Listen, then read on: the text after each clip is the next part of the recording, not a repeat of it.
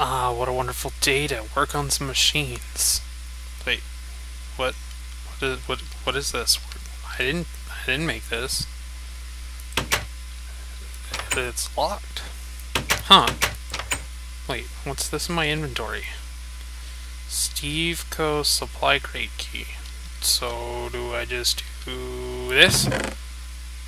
Is it unusual? What? No. Are you kidding? Let's see.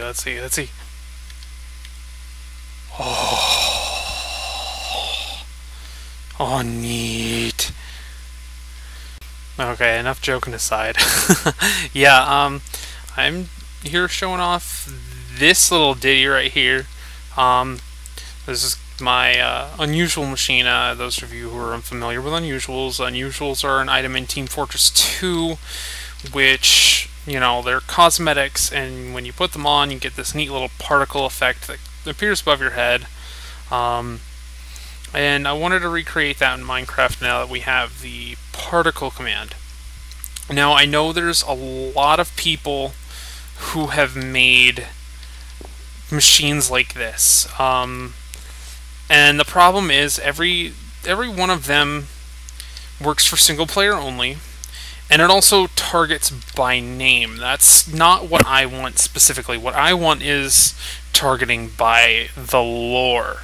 It's something that players can't do on a normal basis. You can do it with command blocks, but on top of that, you it allows you to still rename it, to enchant it, change it, you know, make it all whatever you want. And it also it doesn't work for multiplayer. It's always single player. Everyone uses the @p targeting, and it took me a while to figure out how to do it for multiplayer, and that's what this is about. It uses scoreboards, it targets lore. So here, let's get started with this. First, to build the machine, what you're going to need is a hopper, comparator, repeater,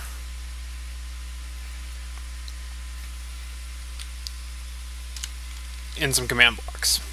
So to build it, what you want to do, first thing you want to do is set up a hopper clock. If you don't know what that is, it's pretty simple, where you just have the hopper feeding into each other, drop in one item, and it's about a 7-tick timer, which is pretty nice. Then what you want to do for the first layer is set down a comparator there, comparator there, comparator there. You want to put command block, command block, command block, command block, and then a repeater, and set it to 3 ticks. This is just the basic layout of how it should look. You can stack them on top of each other, and I'll go through what each command does on them. If you notice, this command block doesn't appear on any upper layers because this one only needs to be done once. First thing you'll then want to do after that is set up a scoreboard, and here's just what my scoreboard looks like for the unusuals. So you'll just type this in. This will create a dummy scoreboard, which allows you to change. It allows you to change the score manually, and it only changes when you have a command to change it. These two are just meant to reset it. It's just a simple fill error. You push the button, it syncs them up, and it makes sure that they're on the same.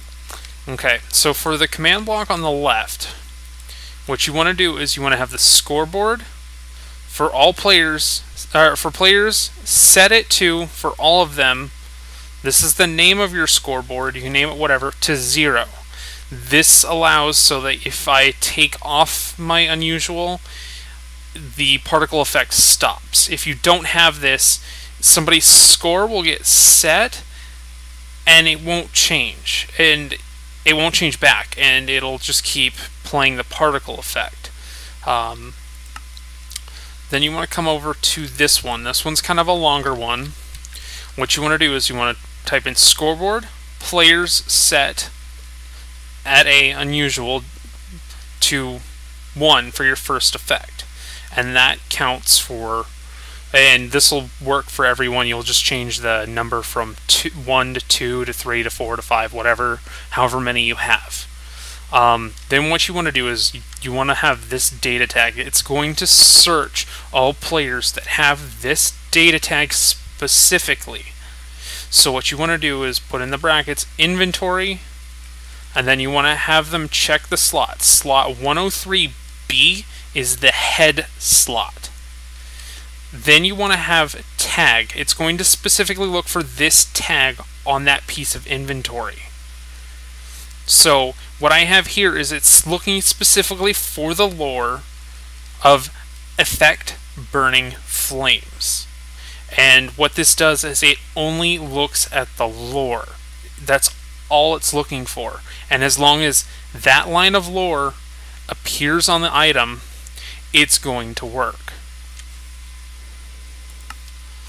And then you can see over here, these two are going to be the exact same command. What you want to do is execute. What execute does, if you're unfamiliar, is it sorts a command to a player's location. So if you did execute with summon, it would summon a creeper at somebody's location.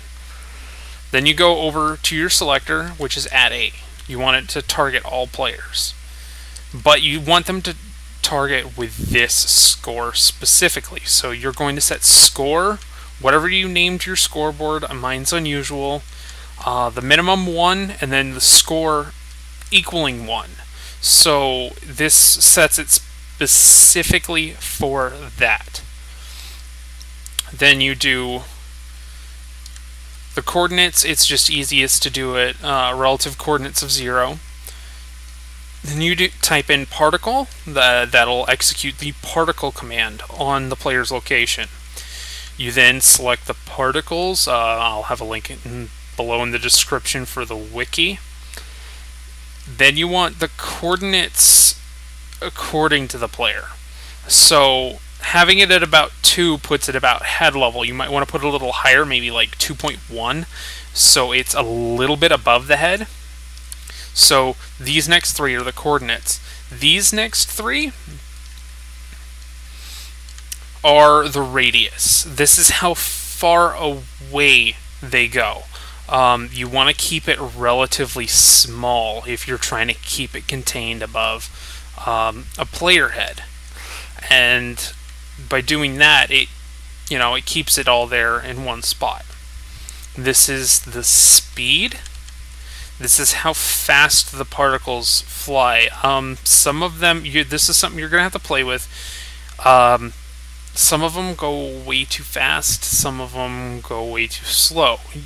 Just kind of play around with it, test it, see what works. And then this is how many particles it plays.